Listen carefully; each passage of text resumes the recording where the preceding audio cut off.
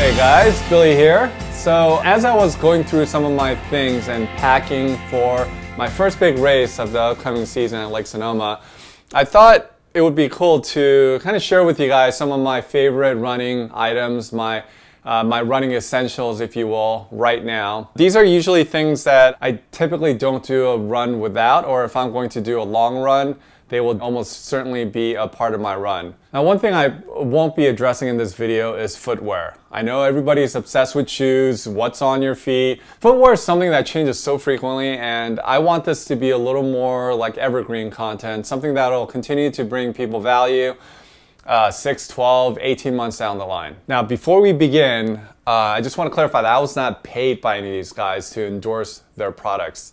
Again, these are just things that I personally like to use that brings me a lot of value and thus hopefully will bring you guys some value by sharing some of my knowledge. So without further ado, here are my top 5 favorite running related items. Let's go.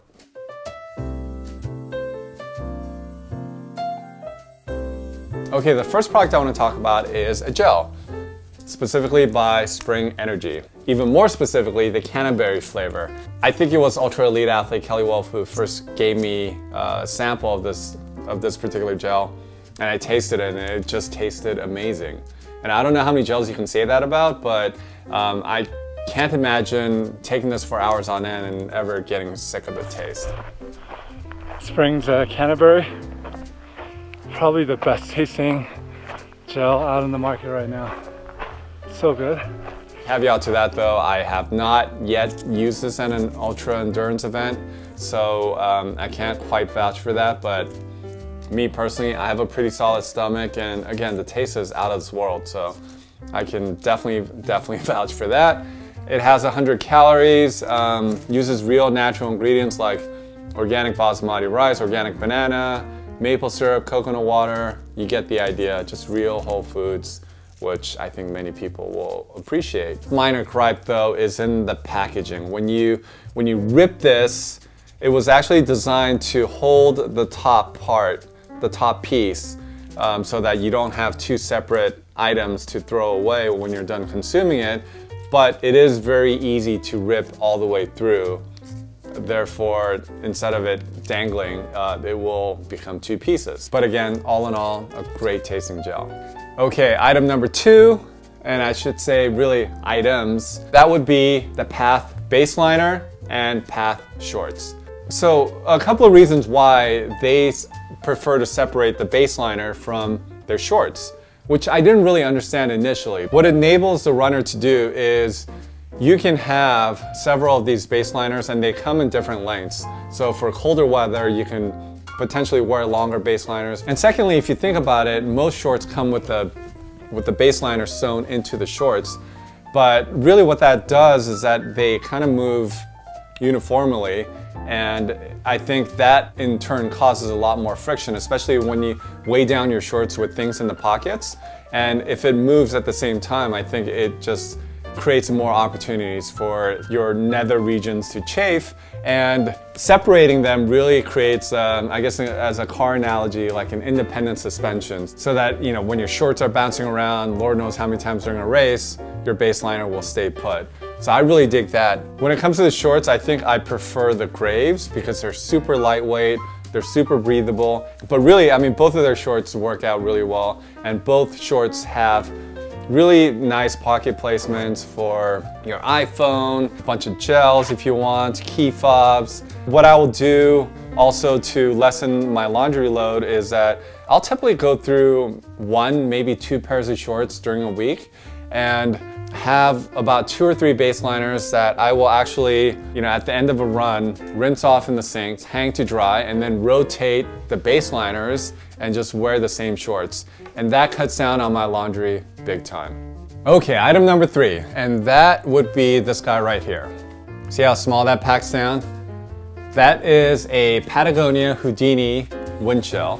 And really, I have nothing but great things to say about this, especially wintertime, fall, even early spring. These things are game changers. Because they pack down so small and because they're so light, you can carry these on runs You know, you ever have that morning where you're in the warm car and it's early in the morning and you're really dreading stepping out and that first mile when you're gonna be cold?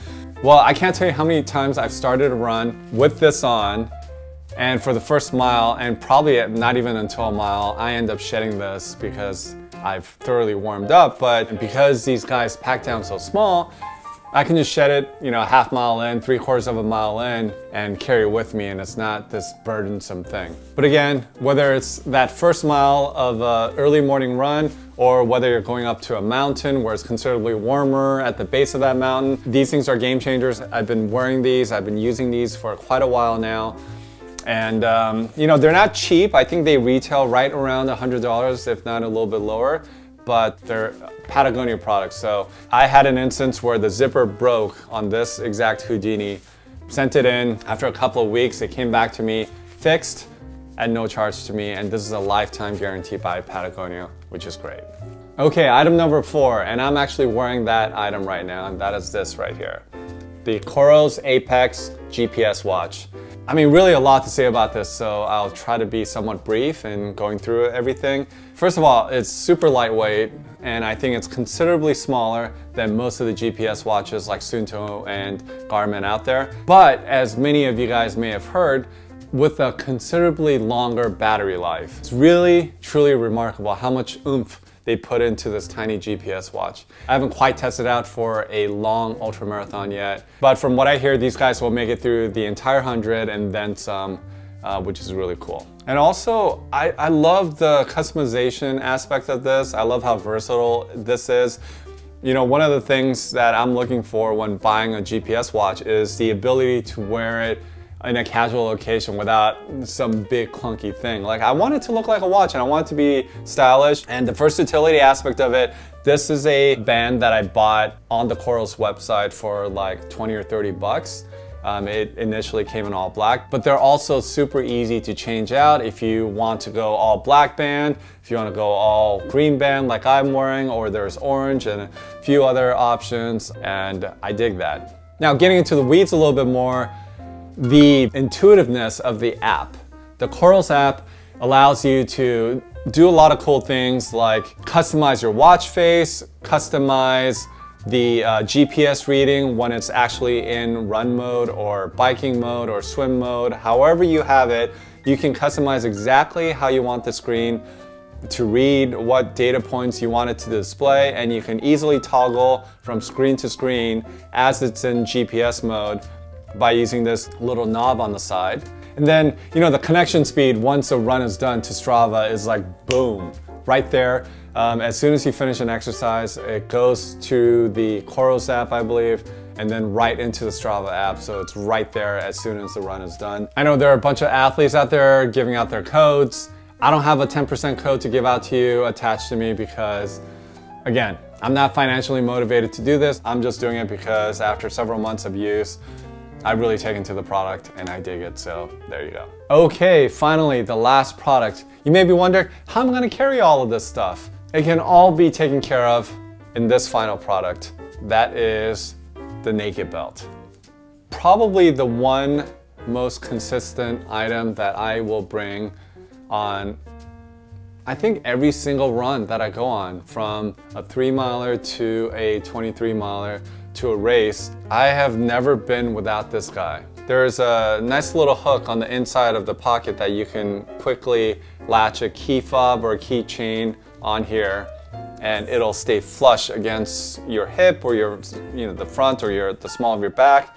And an iPhone, you know, for me, I carry a giant 7 Plus and tuck it right in the front, and I pull it out with ease as I need it, and it doesn't bounce. And then, you know, there's like the sometimes items. I'll sometimes bring a GoPro, sometimes have a Houdini jacket, some nutrition, and a soft flask water bottle that I'll tuck in the back.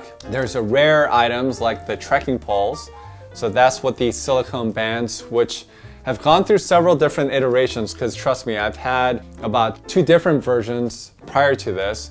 And I would say the biggest improvement is in these silicone bands where you can hold the traditional fold down trekking poles in there. And I feel like the guys at Naked really nailed down the fit and the bands this time around.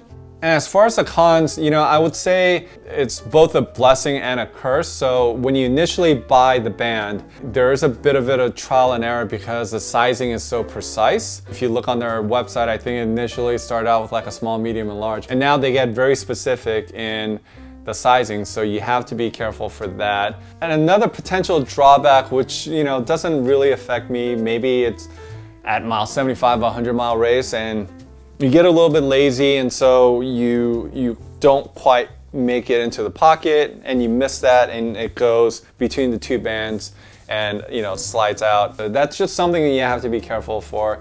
I don't know if the guys at Naked have come up with a solution, maybe like a 2-color system to really distinguish the two. I don't know, but yeah, other than those couple of minor gripes, this is probably one of my favorite running products that I use almost all the time. And once you get it dialed in, it's a super useful tool. A couple of honorable items that didn't quite make the list. To those of you who have asked me, what is in that squat brown bottle that you consume at your 100-mile races? It is a Bundaberg ginger beer. It's an easy way to get some carbonation, calories, and of course some ginger into your stomach to settle your stomach down, hopefully. No, it is not a magic elixir, but for me, because of those 3 components, I use it, and plus it tastes great. So there you go, Bundaberg ginger beer, that's what's in the bottle. One last honorable mention, I will say, is the Ultimate Direction UD rain jacket. Fortunately for me, I don't really have to deal with the rain too much, but when we did have spells of some really intense rain here in Southern California, these guys came in handy. I thought it was really thoughtfully designed, from the little pockets that you can pull out of the sleeves to keep your fingertips warm if you're missing gloves. And this really helped me out when I had some cotton gloves that got soaked and got really, really cold, and my fingers started to get numb. And so I actually ended up discarding the gloves and using those little finger holds. And also the brim of the hood, which was really cool, gave you a little bit of a breathing room so that the rain isn't directly falling on your face. And the bill of the hood really stayed in place really, really well. So that was really useful. So when you are dealing with some stormy conditions, I highly recommend this really lightweight Ultimate Direction jacket. I guess my only minor gripe about this is that it doesn't really pack down that small, or at least as neatly as a Patagonia Houdini with a zipper and everything. But in all other aspects, I think this is a really great tool for dealing with rain while you're out there on the trails or on the roads. So there you have it, you guys. Those are the 5 items that I personally enjoy using when I'm out there running, either on the road or on trails. And you'll probably see somewhat of a consistent theme in some of these items, and it's that, you know, a lot of this is really pared down, more of a return to a minimal aesthetic when it comes to running. And that's because, you know, running is very simple. I think we have a tendency with technology being what it is and being consumers to really complicate things, but it really doesn't have to be. And with some of these items, it helps me return to more of that minimal mindset of, you know, shoes, shorts, a couple of items, and just hitting the road or hitting the trails. And that's really what it should be in my mind. So let me know in the comment section below if you have used some of these items, if there are other items that you would recommend. If you've had problems with any of these items, let me know that as well. Again, these are just my personal preferences, so I'm sharing that with you guys. Thanks for watching, everybody. Until next time, happy trails and happy running.